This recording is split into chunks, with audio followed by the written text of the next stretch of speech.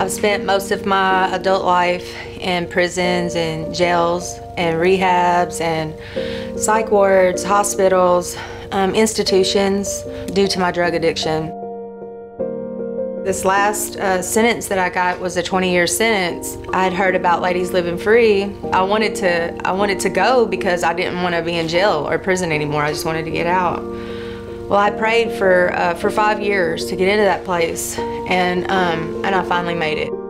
At all these other rehabs that I'd been to, they would tell you that you had to have a higher power, but don't mention Jesus Christ.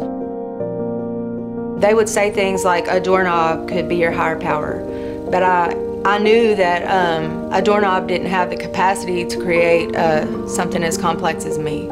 But I want to tell y'all something. I would rather be here with Christ in my life than anywhere on the planet without Him. I've never been this successful in my life. Of course, like, you don't come here healed. I was still very broken when I got here. Where I've been, women don't want other women to succeed. They're against each other. The women here, they pray with me. I was taught what real love is, what real friendships are, an honest way of life. I've never been honest before. I'm independent today. I trust in God. I'm confident. I've never been that before. I have things in my life that money can't buy. I have joy and happiness, and I've got some self-control that I never dreamed that I would have in my life. Kindness, I want to see other people succeed. I care. I care about others.